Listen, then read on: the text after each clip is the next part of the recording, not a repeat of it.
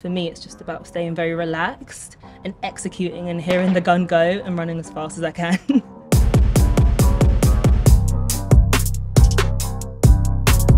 Hi, I'm Daryll Neita, Team GB sprinter, a double Olympic bronze medalist. I started sprinting at the age of 8 years old. I was scouted in primary school at Sports Day and I've been doing it ever since. I'm 26 years old now. And in the last 4 years, I've gotten onto the senior circuit and I'm competing for medals with Team GB.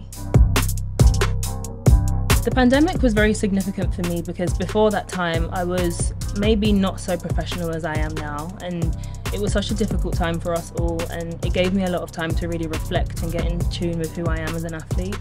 And in that time I just really decided that I was going to come out of the pandemic and aim for the Olympic final. So in 2021 I came out with a huge bang, made the Olympic final, and my career has been on the up ever since. So I would say the pandemic was a tricky time, but for me a pretty significant time because my career just changed significantly. For me, I really like to just stay as cool and relaxed as I can throughout the day. On a race day, for me, it's just about executing what I've been practicing for weeks and months with my coach. And those final moments before getting into the blocks, I just clear my head and just focus on just executing my perfect race. I've really learned how to control my nerves and get into the right frame of mind to be able to face the best in the world.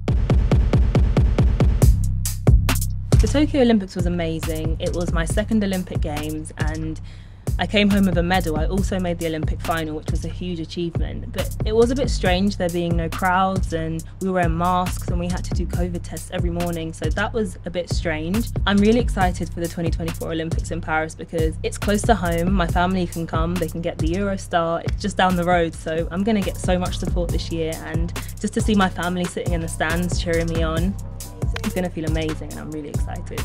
A typical day for me would be getting up around 7:30 in the morning, taking my dog, Melon, the chihuahua, out for a walk. We do a 10 minutes around the block so he can stretch his little legs, and then coming back in, having breakfast, heading to the track. I'll do a track session, take about an hour's rest, and then head into the gym, which is where I will do some weights, and after that get my protein in and make sure I've recovered and got all my nutrients back in before heading home.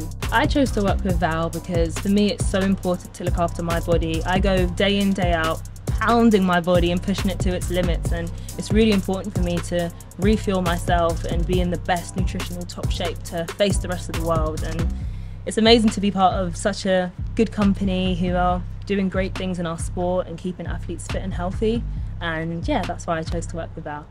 So my next ambitions for the following year would be win more Diamond Leagues. I won my first ever Diamond League 2 weeks ago in Stockholm, which was an amazing achievement for me.